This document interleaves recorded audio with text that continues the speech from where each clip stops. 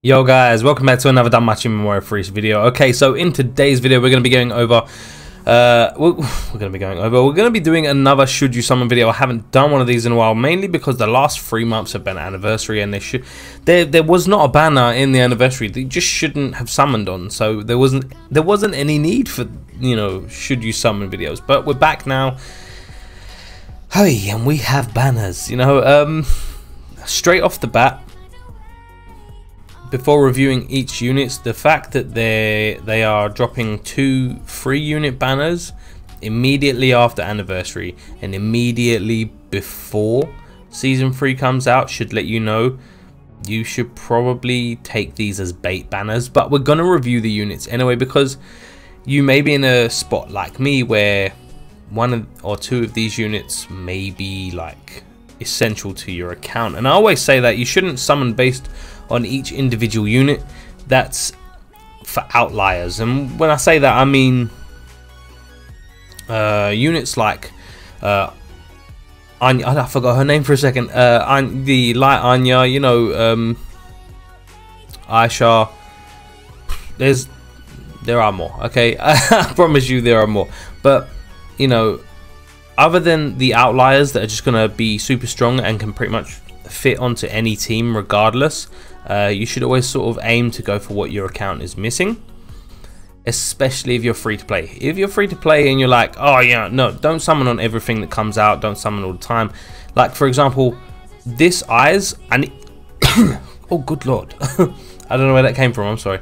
This eyes, I kind of need to summon and hope that I get 1 copy of this eyes, because I don't have any units that lower water resistance on my account. Now I have amazing water units that do damage and, you know, things like that, but I don't have a single unit that lowers water resistance, so I kind of need this eyes to complete that, which is why I'm going to summon. Other than that, I'm not summoning. I'm not doing it. I'm not going to spend my iris when I know season 3 is coming. I am going to stock up on some paid iris though. Anyway, so we're going to get into the reviews. I'm going to explain what they're good for, what their skills do, and then I'm just going to give an opinion on each unit. Obviously I'm going to skip the Ahmed. I will give a brief opinion right now. If you don't have OG Haruhime, the Ahmed is worth it. Her stats are trash because she's a welfare unit. It is what it is, but go for what she does. She's an amazing support. Especially considering she's a welfare unit. That, just keep that in mind, okay? Other units will surpass her, but she does a large amount collectively that other units do better individually. Oh, excuse me, I elbowed my microphone. Anyway, so we're gonna get into it. We're gonna start with the eyes now. Immediately, oh no, let's not do that because that makes it too big and you guys can't see. Sorry, the scale of my Discord compared to what's on the screen for you guys, entirely different. Okay, so I'm gonna look on OBS.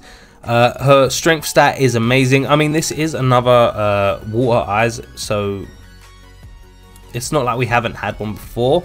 She is considerably different to the last one. However, let's look at the skills real quick. So SA, I didn't have a brain fart there, I was just thinking. SA, AoE, ultra water physical attack, ultra penetration rate, and temporary strength boost, and water resistance minus 50%. This is a case of she'll be fantastic for AoE 7th zones and things like that.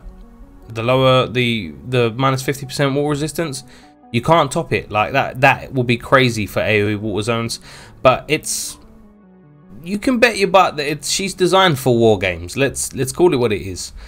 Skill 1, water resist minus 35%. It is an AoE. Guard rate minus 30%. That is another indicator that she's designed for war games. She lowers guard rate. Now in war games you'll come across a lot of people that there's certain stats you focus on, and guard rate is going to be one of them. Most players higher rank are going to be wearing breastplates for the most part, which increase guard rate as well. So units with a guard rate reduction as an AoE usually tend to lean towards war games anyway. Skill 2, another AoE, fast high water physical attack with AoE resist and single target resist minus 20%. Okay, sorry, on the skill 1 I did miss the gain 2 additional actions, which I've been saying, like, I really didn't want them to just stick them on every unit coming out sequentially after, but apparently it looks like that's what they're gonna do. It does, however, help counteract the RD somewhat, or other KO resist units that people may bring to war games. Anyway, so skill 2, it's a high modifier and lowers AoE resist and single target resist. This is somewhat countering stall teams, and I can hear the people know, oh, why does it lower single target? Because counters single target as well. So if you increase your AoE and single target resistance, you're reducing the amount of damage you're taking from AoE skills, single targets, as well as counter attacks. Skill 3, single target high water physical attack, ultra crit, and for every single target resist debuff on enemy, skill damage plus 20%. So basically 80% is tops you can go for skill 3. Cool.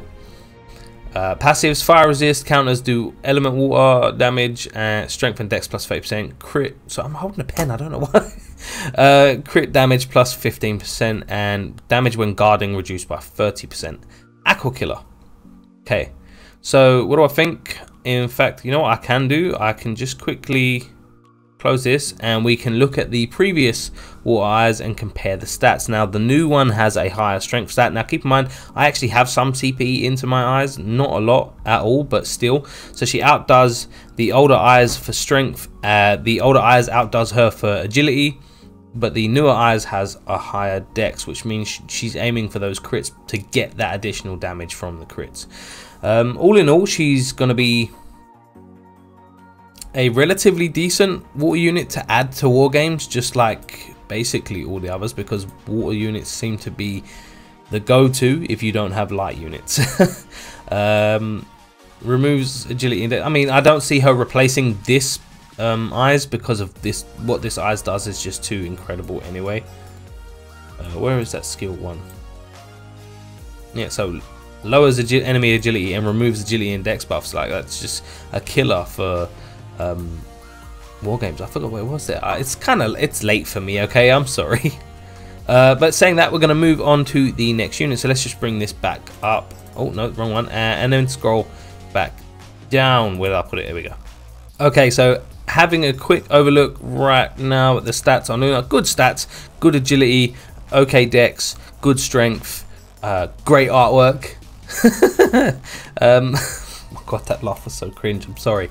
I'll pick the pen back up. Habit, it's fiddly. Anyway, right, so let's look at her skills straight away. SA, ultra water physical attack, AoE, might add. So another one that I would say is designed for war games. For every physical resist buff, increased skill damage by 50%. Skill 1, allies fast counter rate heals plus 30%, magic resist plus 35%, self strength buff plus 65%. That is great. So it's going to be a turn 1 case of, if you set her to buff, this will be the turn 1, and then turn 2 will probably be the skill 2. Honestly, I think there was a typo here. I don't think her skill 3 is going to be AoE. I think it's going to be single target, but you never know. High water physical attack, ultra uncounter rate, temporary strength boost, physical resist minus 30%, counter rate, and heals minus 35%. That's going to be clutch for a lot of war games. Reducing your counters and your healing basically cuts off a lot of your damage, and well, yeah, obviously, and a lot of your healing. So you won't be putting out as much damage per turn, and you won't be regenerating as much per turn. Skill 3, high water physical attack, ultra crit, and for every physical resist I picked the damn pen up. Debuff on skill damage plus 30%. There isn't really much to add here. She's quite a plain unit, I would say. She's going to work well with a lot of AoE war teams. There really is not much to say about it. They're all sort of leaning towards that crit and pen additional damage though. Counter damage plus 50%. So they've all got that little niche to them so far. But we're going to just skip past her because I actually don't think there's much of anything else to say about her. She's just she's a good unit. Like, she's not a great unit, she's a good unit, and she'll probably fit well with a lot of other water teams and water units. So moving on. Okay, so sitting on the, oh god, I made too much noise there, sorry. Sitting on the Haruhime,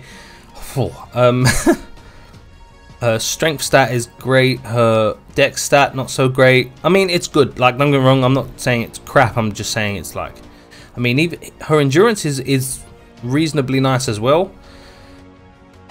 Agility over 1100, cannot complain about that. But if you see a unit with really high agility, it kind of indicates that they are aimed towards war games anyway, and it seems like most of these units are sort of aimed towards war games, so there is that. But let's have a look at her skills.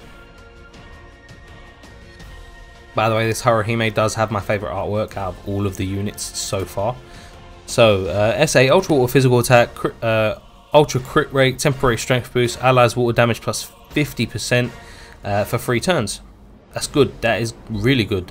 And keep in mind guys, any units that are going to be good for war games, I will say, are still going to be... what am I thinking? Are still going to be good for AoE 7 zones. Sorry. Because if you hadn't noticed, I do use my Winter Belt and Chigusa for AoE water 7 zones, and they're not even MLB, and they do fine. They don't do a lot of damage at all, but that's probably because I don't have a water resist debuffer. So, moving on, skill 1, strength plus 30%, water damage plus 35%. Oh, sorry, allies, strength plus 30%, water damage plus 35% for 5 turns, gains 2 additionals. Okay, skill 2, AoE super. This is the first one I've seen so far that has additionals and also has an AoE super. Super water physical attack, ultra uncounter, temporary strength boost, allies 20% HP regen for 2 turns. That's still going to be kinda that, you know, the regen's actually going to be more clutch than you probably realize in war games, but just having a super damage modifier alone will be helpful.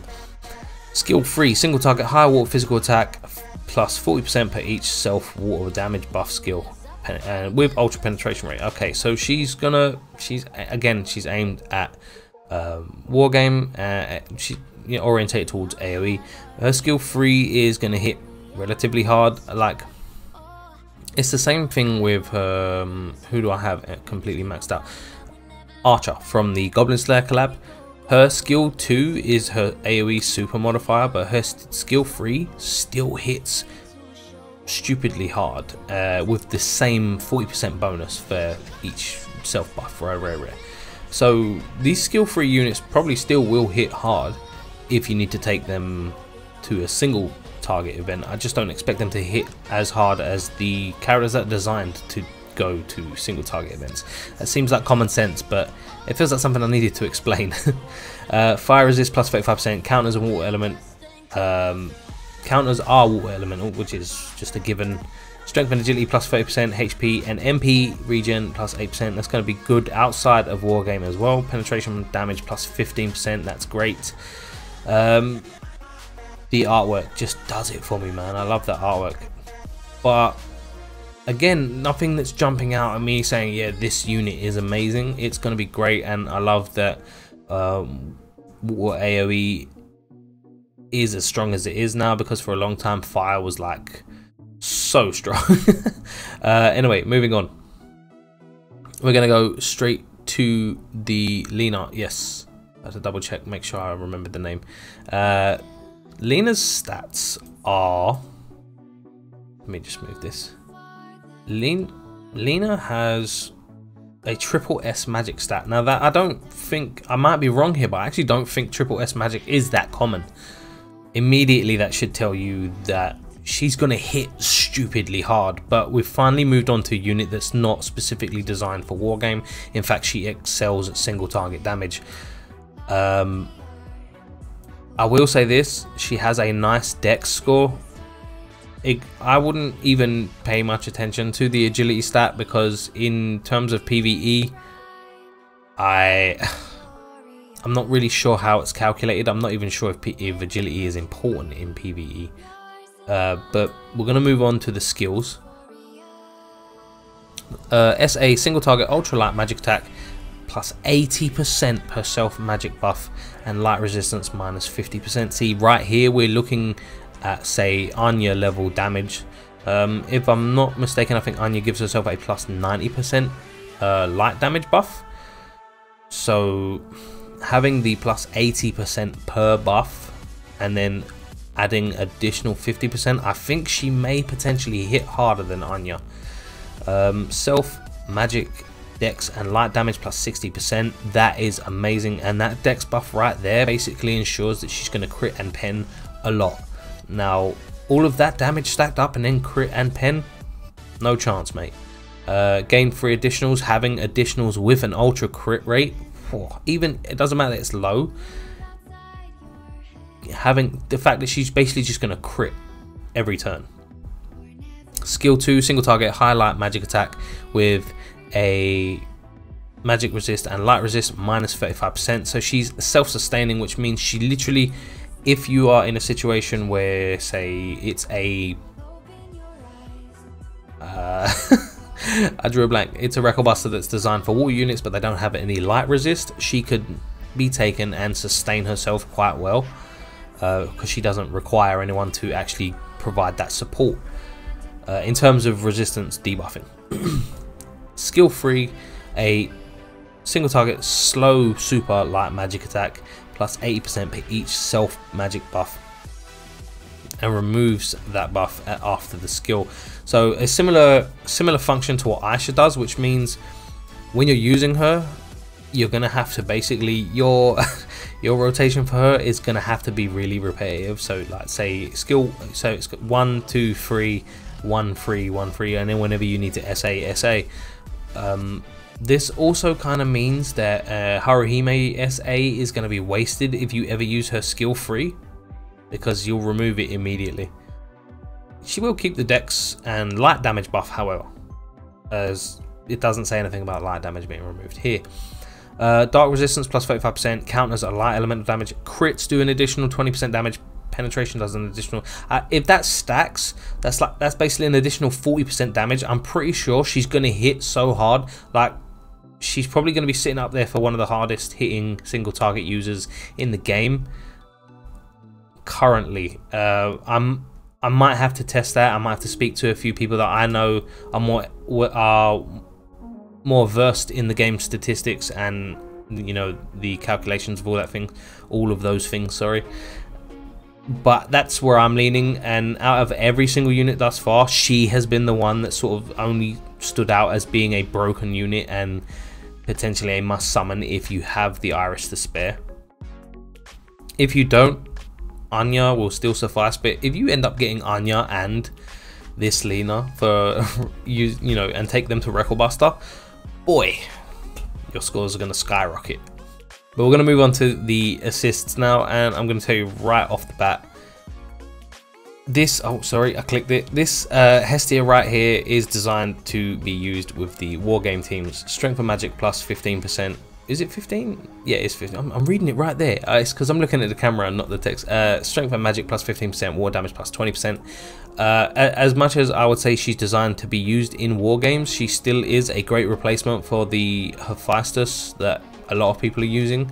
So if you do pull one copy of her, she is great. She is also a great supplement if you don't have any assists that provide, because I know magic buffing assists are kind of rare. I don't have that many myself, so she still is a great supplement for that if you want to throw her on a sack unit. Moving on though, because the assists really don't take too long to cover. Summer Color Seer, I actually really like this artwork as well. She is not so much designed for, I keep clicking them, sorry, I realized this, they're already large enough for you to see.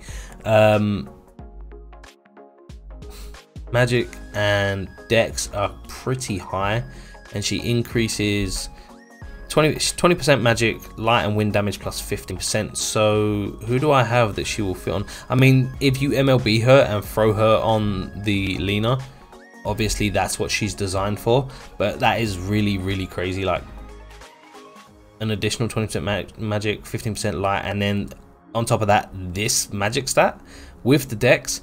Yeah, it's crazy. Anyway guys, that's all of the units. My final thoughts here are none of these units are time limited. You should obviously be smart enough to know that they're bait banners. Unless you have Iris saved up enough to at least do a full rotation on the Lena banner, I would strongly recommend just doing the guaranteed steps and skipping. That's what I'm going to be doing. Obviously, that's just my advice. Feel free to spend your Iris however you wish. That's just my advice. That's why I make these videos. But yeah, guys, I hope you have enjoyed the video. Make sure to like if you did, subscribe if you're not. Social media links in the description. And as always, guys, I love you, and I'll catch you later. That was an awkward wink.